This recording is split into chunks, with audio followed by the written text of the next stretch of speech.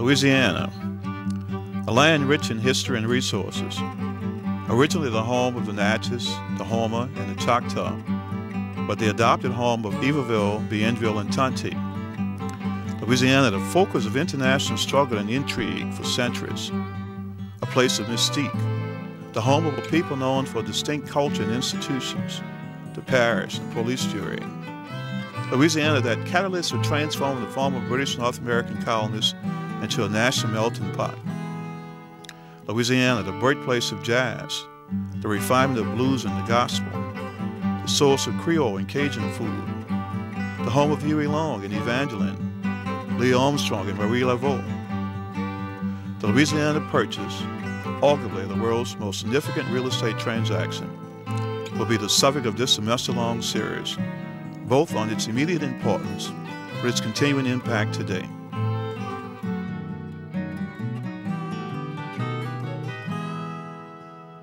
Welcome again to the fifth lecture in our continuing series on Louisiana Purchase.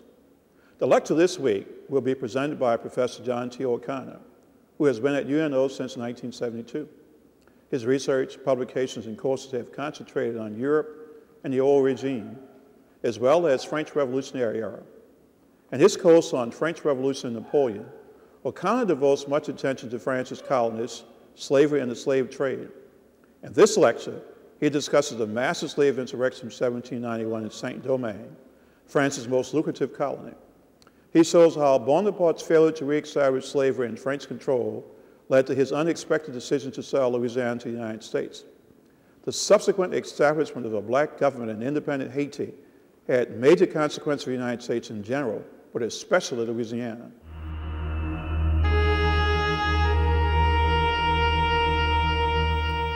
When Haitians fought for and won their independence from France 200 years ago, establishing the sovereign state of Haiti, it was the second time that an American colony successfully rebelled against its mother country. The upheavals in Haiti were linked to and concurrent with the events of the French Revolution.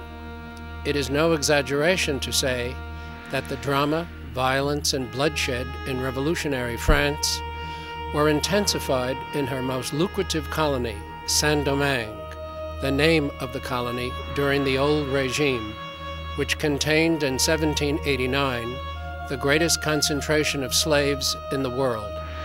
Large-scale slave insurrections there began and spread in 1791, leading to the first flight of refugees to nearby islands, to the U.S., or back to France. News of victorious slaves winning their freedom sent shockwaves through all the slave societies of the New World, including most prominently the American South. In the first months of the rebellion in 1791, when the whites still largely controlled St. Domingo, as the colony was often called in the United States, the governor of South Carolina sent a message to the Colonial Assembly of Saint-Domingue, noting how similar the southern states and St. Domingo were in regard to the number of slaves relative to the white population, and recognizing that one day the South might confront such insurrections, he declared, "We cannot but sensibly feel for your situation." An undercurrent of anxiety, indeed foreboding, can be glimpsed in the governor's message, and for good reason. The most important slave rebellion in world history was underway.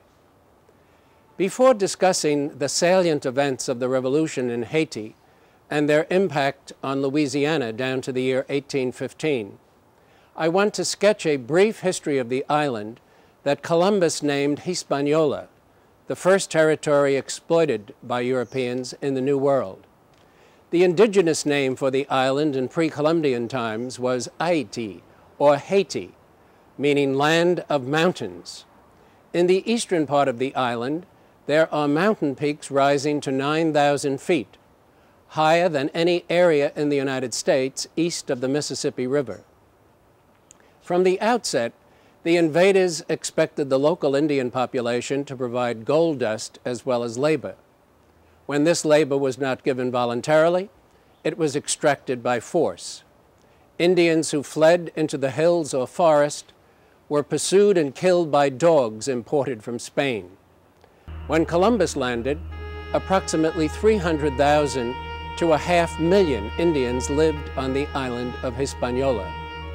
Soon, diseases such as smallpox, against which the Indians had no immunity, produced devastating epidemics. By 1510, the Indian population had fallen in some areas by as much as 80%, a sobering reduction in a single generation. To replace the dwindling labor force, the Spanish began to import thousands of African slaves, a pace that quickened as more and more plantations were developed in the Americas.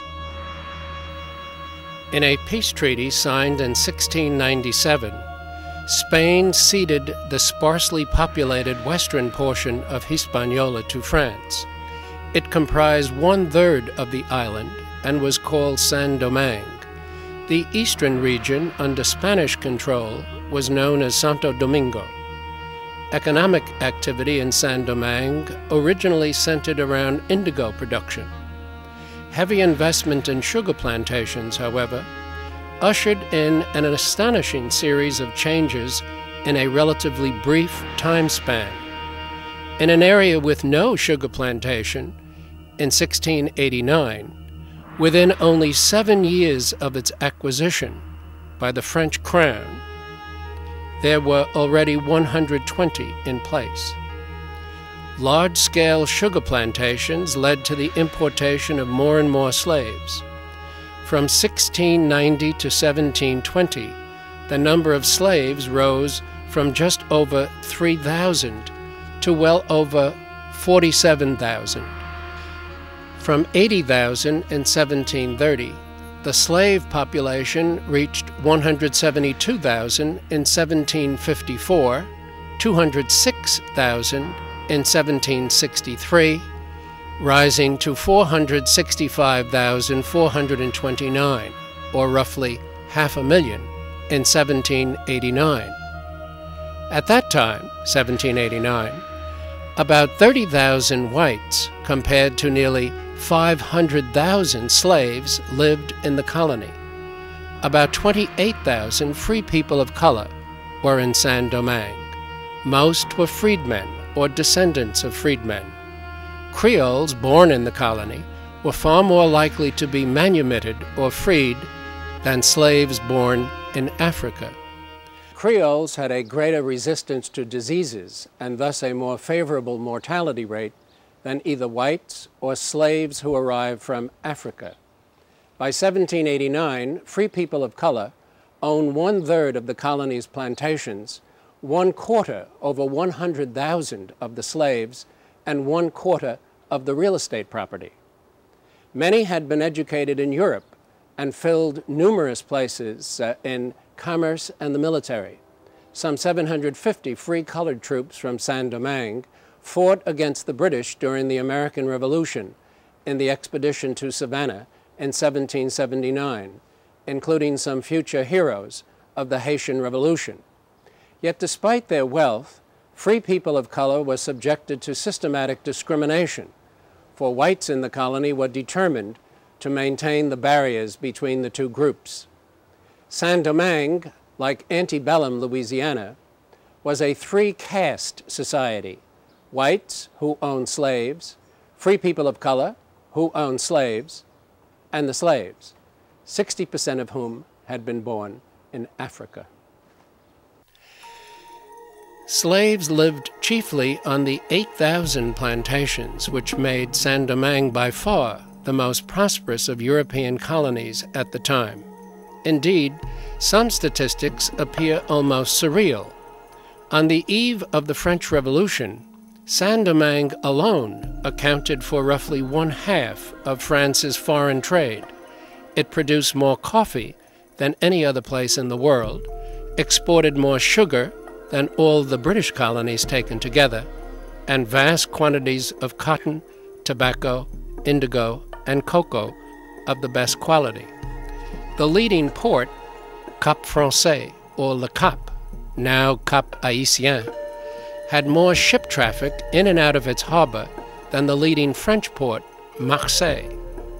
Called the Paris of the Indies, Le Cap's population, estimated at 50,000 in 1791, three-quarters of them slaves, was larger than that of Philadelphia, the most populous city in the United States. And certainly Le Cap had a thriving cultural life, at least for its free population. The city supported a Royal Society of the Arts and Sciences, a museum, botanical gardens, a number of newspapers, and a playhouse which seated over 1,500. In 1791, more than 150 theatrical and opera performances were staged in Saint-Domingue. All this in a society pulsating with tensions and insecurities, with barbarities and atrocities committed by all sides. Opinion on slavery in the 18th century was beginning to change, but for thousands of years, slavery had been practiced and accepted by virtually everyone. That included the popes, among other religious leaders. Only in the middle of the 18th century, in England, did a concerted effort to abolish slavery and the slave trade finally emerge. Abolitionists, chiefly Quakers and evangelical Christians, argued that slavery was a moral blot on the history of the West and had to be eliminated regardless of economic cost. They were, to be sure, a distinct minority, but they made speeches, urged members of Parliament to put the slavery issue on the agenda of the House of Commons, and wrote books and pamphlets which included illustrations depicting hundreds of slaves in shackles in the stifling heat of cramped quarters in the holds of ships during the Middle Passage. The example of these English activists led to a parallel movement in France, La Société des Amis des Noirs, the Society of the Friends of the Blacks. This group also held meetings and published pamphlets and books which included illustrations of the cross-section or plan of slave ships. A scholar who has researched this subject, Daniel Resnick, wryly notes that in these publications, printed in France and written in French for a French audience, the slave ships depicted were English. None were French. Members of the French group later sought to put the colonial issue on the agenda of the Revolutionary Assembly, but their primary focus was on improving conditions for free people of color, including civic and voting rights. They did not crusade against the slave trade. That subject, more than delicate, was impolitic in the extreme. The opening of the Estates General at Versailles in May 1789 led to a descent into the maelstrom for the inhabitants of Saint-Domingue. Representatives of the planter elite in the colony were there to claim seats for themselves and a voice in the deliberation. Petits Blancs, or poor whites, also sent a delegation. Spokesmen for the free men of color were present as well to advance their cause, but to no avail. In fact, any thought of serious issues of public concern being decided through debate would soon be dashed. The central message on the day of the Bastille was that change would be effected and would continue to be effected through intimidation, violence, and bloodshed. At the end of August 1789, the Declaration of the Rights of Man and Citizen was passed by the National Assembly. The first two articles were especially pertinent to the inhabitants of French colonies. 1. Men are born and remain free and equal in rights. Social distinctions can be based only upon public utility. 2. The aim of every political association is the preservation of the natural and inviolable rights of man. These rights are liberty, property, security, and resistance to oppression. Men are born free and equal in rights. These rights include property, but slaves were considered property. As in the case of the American Declaration of Independence, the French Declaration of Rights contained an inherent contradiction, a contradiction that flowed from the existence of slavery. In Saint-Domingue, politicians, censors, and the establishment in general sought by every means to keep out inflammatory pamphlets from France that contained any mention of liberty or equality. But information was arriving from every point on the compass, and social ferment was inevitable. In December 1789, the National Assembly in Paris rejected the request of free people of color that the rights of man be applied to them. Vincent Auger organized a rebellion of free people of color in northern Saint-Domingue in October of 1790 with a force of 300 men. Soon thereafter, an expedition set out from Le Cap, defeated the rebels, and took Auger prisoner. He was tortured to death on the wheel in a principal square in Le Cap. The authorities were careful not to execute him in a part of the square where whites were executed. Separation of the races had to be preserved everywhere. A play about Auger's career and his martyrdom triggered outrage in Paris, so much so that planters living in Paris were endangered and often attacked on the streets. Ultimately, after a spirited debate, on May 15, 1791, the National Assembly granted full political rights to mulattoes born of free parents. On the following day, all colonial deputies withdrew in protest from the Assembly. The shockwaves in Saint-Domingue were not long in coming, though probably only one free man of color out of 50 could qualify.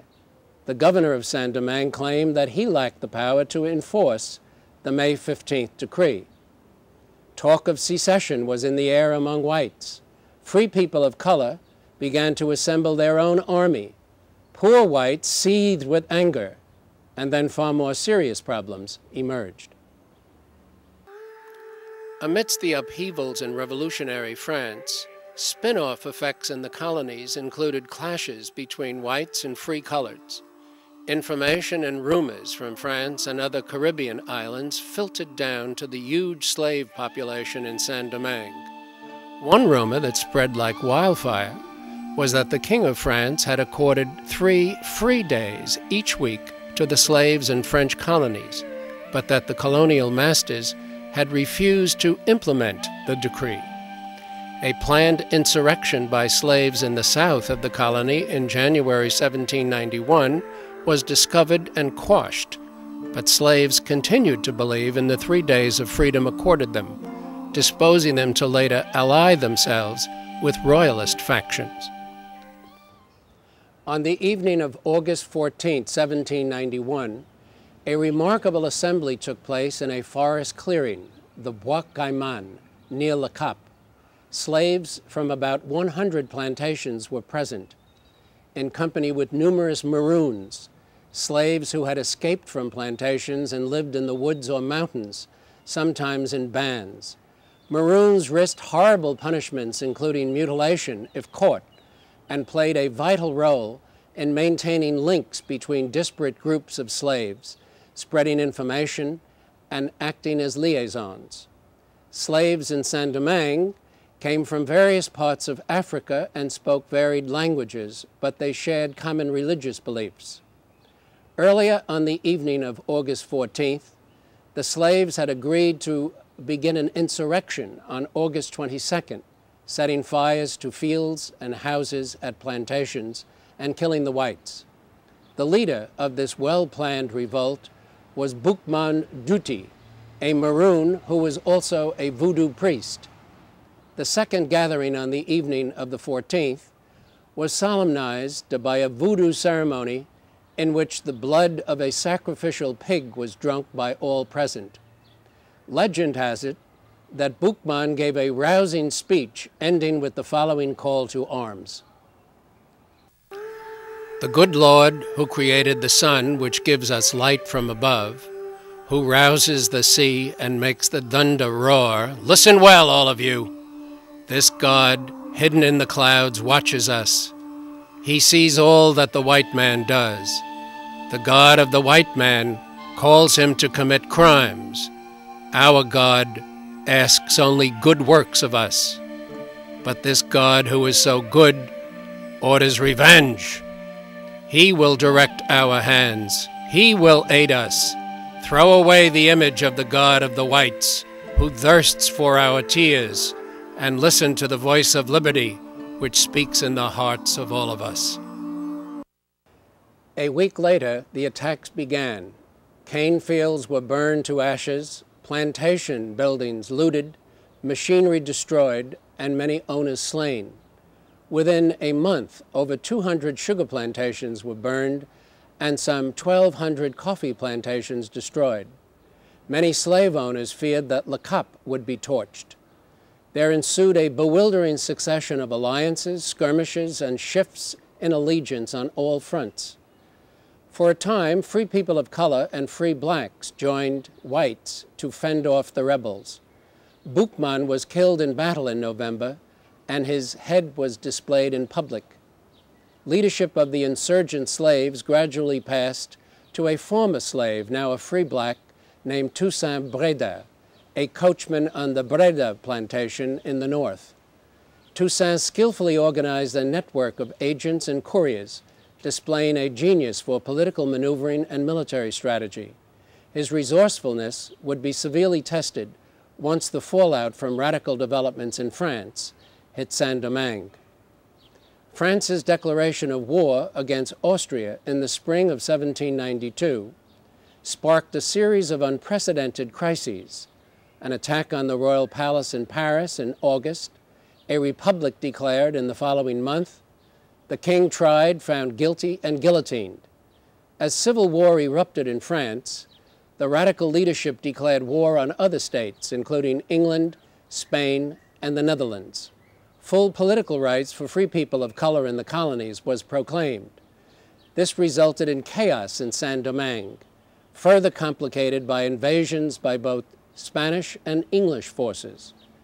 The white colonists looked to England for protection.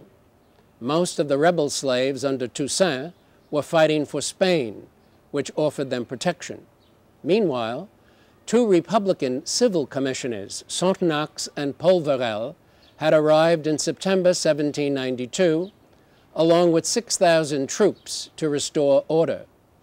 In the melee, over 10,000 slaves in Le Cap rebelled. Atrocities were committed by combatants on all sides, and 2/3 of Le Cap went up in flames at the end of June 1793. The vaunted Paris of the Indies was now a wasteland of charred ruins. Sonthonax offered freedom for slaves willing to fight against Spain or anyone else under the French Republican flag. In August 1793, Toussaint raised the stakes with a proclamation demanding immediate unconditional freedom and equality for all. At this point, Toussaint took the name L'Ouverture, the opening, with its connotation of a new beginning. On August 29, 1793, Sonthonax announced the abolition of slavery in the North. The other Republican commissioner, Polverel, soon thereafter proclaimed abolition in the South and the West. In February 1794, the legislature in Paris issued an Emancipation Proclamation, ending slavery in French colonies. In May 1794, Toussaint and his troops left Spanish service, began to fight for the French Republic, and successfully drove the Spanish from the territory. It is hardly surprising that the news of abolition in Saint-Domingue, thanks to the daring and fighting ability of former slaves, spread widely across the Caribbean and beyond, and doubtless planted some ideas and some hope in many slave communities. Spanish authorities in Louisiana, notably the Governor General, Baron de Carondelet, took every precaution to ward off the arrival in New Orleans of Jacobins or slaves who had lived in Saint-Domingue and might bear the contagion of revolt to this area. In April 1795, the worst fears of the Spanish were realized when a slave revolt erupted in Pointe Coupée Parish on the west bank of the Mississippi, north of Baton Rouge. Evidence suggests that the grapevine of information among slaves spread news about the insurrections in Saint-Domingue. Some 23 of the slave conspirators were executed and their heads placed on posts along the highway. 2 other heads were put on posts in New Orleans at the Plaza de Armas, now Jackson Square. 22 other slaves were given 5 to 10-year sentences of hard labor. Carondelet also arrested several white Frenchmen and a German tailor. Paranoia was rampant. One of New Orleans' most prominent citizens, Baron Joseph X. Pontalba, wrote in 1796, "I can recall when our position in this colony was ever so critical, when we used only to go to bed armed to the teeth. Often then, I would go to sleep with the most sinister thoughts creeping into my mind, taking heed of the dreadful calamities of Saint-Domingue." Gwendolyn Midlow Hall has argued that historical myths about the Point Coupé conspiracy of 1795 were deeply implanted into the consciousness of white Louisianans. They became the cornerstone of ideology justifying racist violence and oppression of Afro-Louisianans and of whites who opposed slavery and racism. To return to Saint-Domingue, in May 1797, Sonthonax named Toussaint as commander-in-chief of the French Republican Army in the colony. When Sonthonax was chosen to be one of the representatives of the colony in Paris, Toussaint became the most powerful figure in Saint-Domingue, especially after securing the withdrawal of all British troops from the territory in 1798. Seeking to rebuild the damaged economy and to restore the export crops to their earlier dominance, he appointed whites to positions of influence in his government. Toussaint had cordial political and economic ties with the United States during the administration of President Adams, yet he also gave every indication of enjoying his autocratic position to the hilt. By 1801, he had conquered Santo Domingo and declared the abolition of slavery in that territory. Later that year, he wrote a new constitution for Saint-Domingue, assuming the governorship for life with the right to appoint his successor. That was not the way that colonial leaders are expected to act. Indeed, it bore all the earmarks of readiness for independence from France.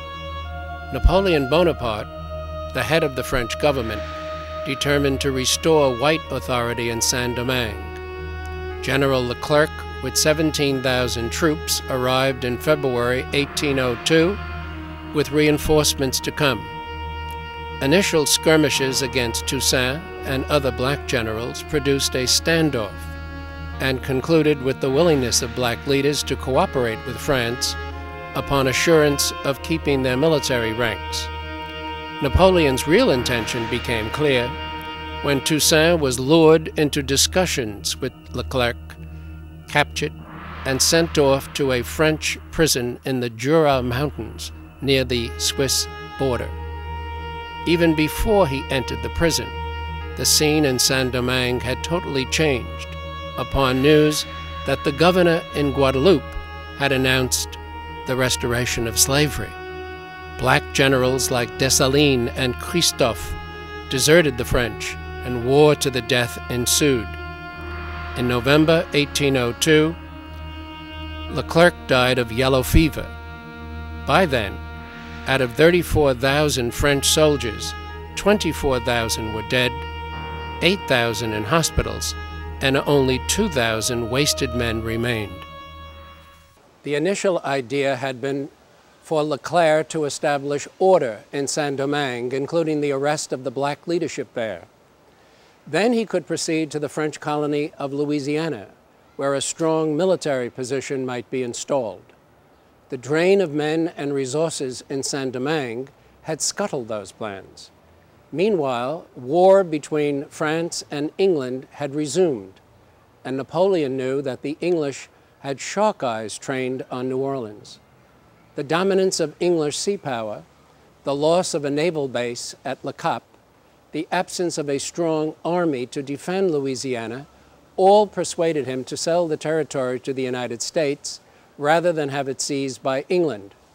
President Jefferson was wary of a strong French military presence in the Caribbean or in Louisiana, but he also loathed the prospect of an independent black republic.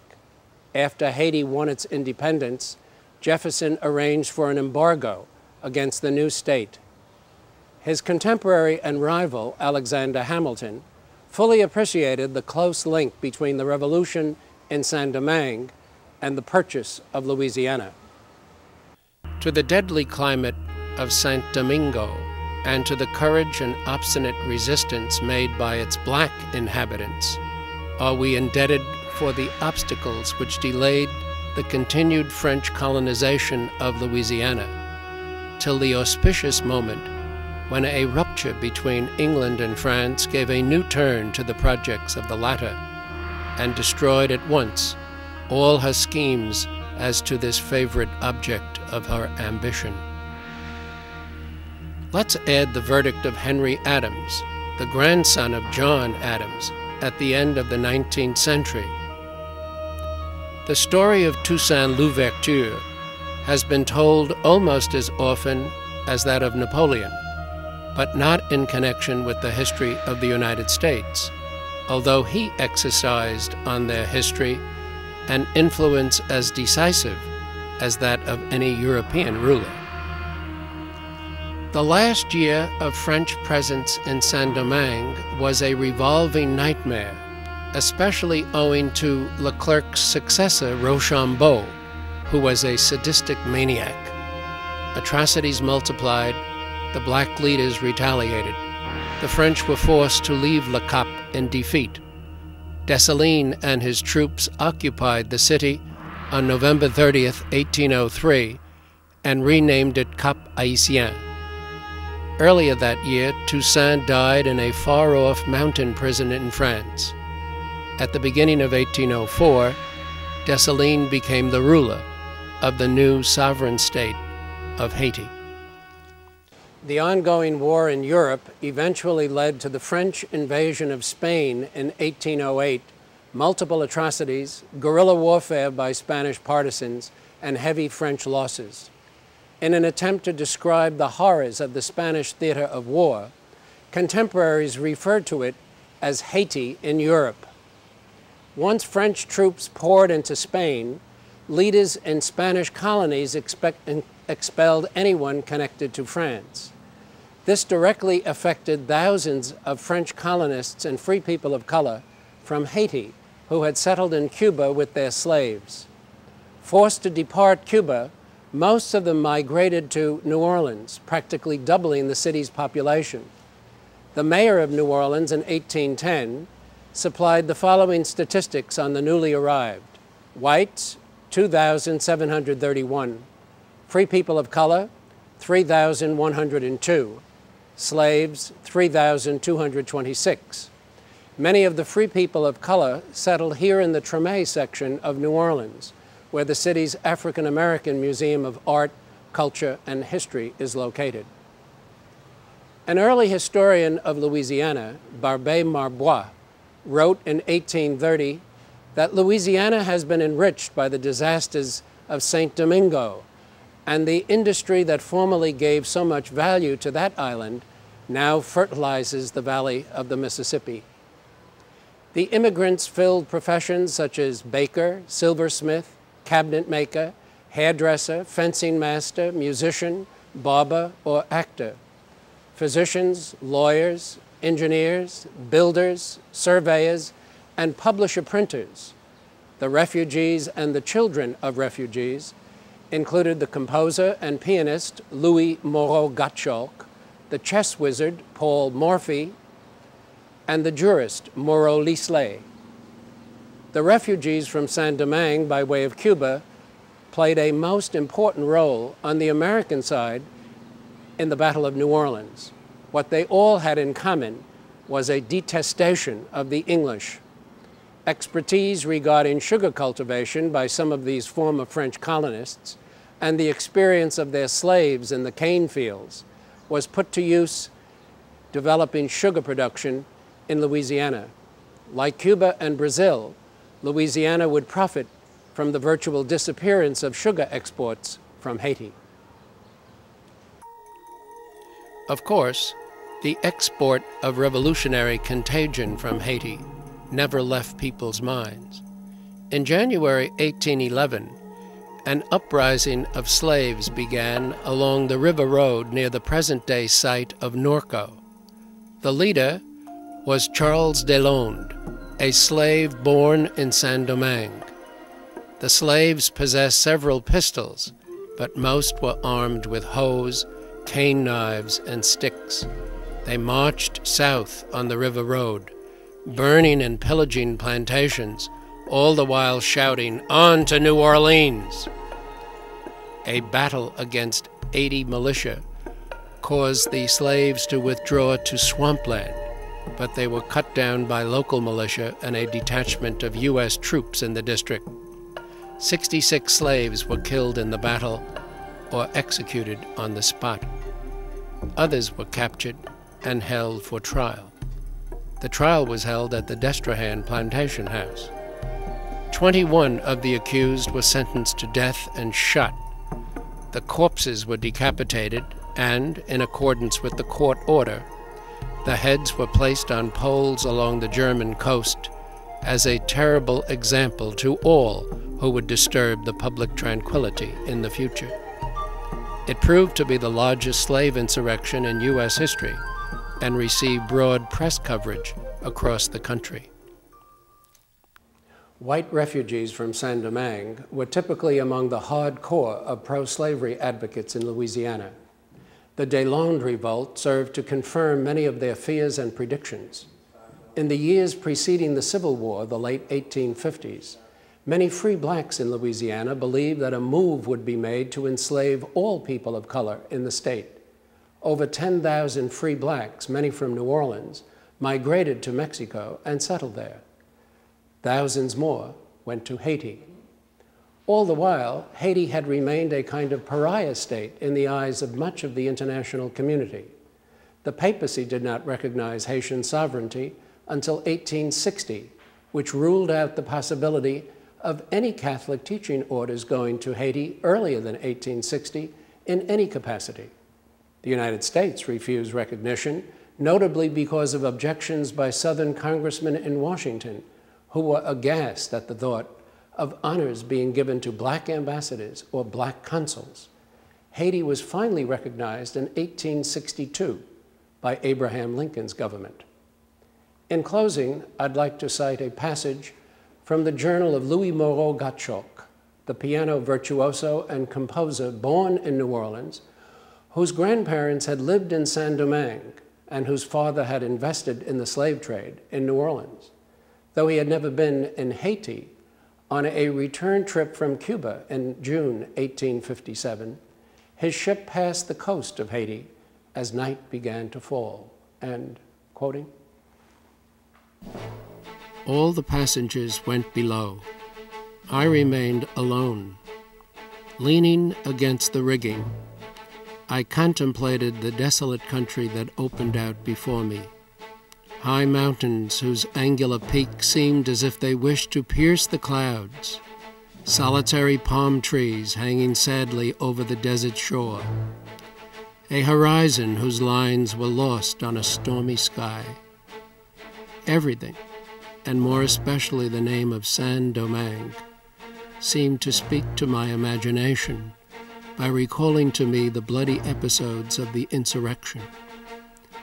Can anyone be astonished that I could not help feeling an indescribable sentiment of melancholy while for the first time beholding this fatal land with which so many grievous recollections are associated?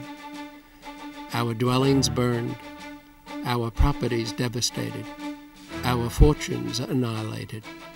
Such were the first effects of that war between two races that had in common only that implacable hatred which each nourished for the other. Can anyone, however, be astonished at the retaliation exercised by the Negroes on their old masters? What cause, moreover, more legitimate than that of this people rising in their agony in one grand effort to reconquer their unacknowledged rights and their rank in humanity. In contemplating the events of that memorable epoch, at the distance of time that today separates us from them, we see the work of regeneration purged from the stains imprinted on it by human passions. It disengages itself from the shadows that obscures it. The blood has disappeared. The stains are wiped out. And from the bosom of this world which crumbles away, rises somber and imposing the grand form of Toussaint Louverture, the enthusiastic liberator of a race that 19 centuries of Christianity had not yet been able to free from the yoke of its miseries. Every year, the United Nations sponsors the International Day for the Remembrance of the Slave Trade and its Abolition. The date chosen for this annual Day of Remembrance is August 23rd, the anniversary of the rising of slaves in Saint-Domingue in 1791. What, after all, could be more appropriate?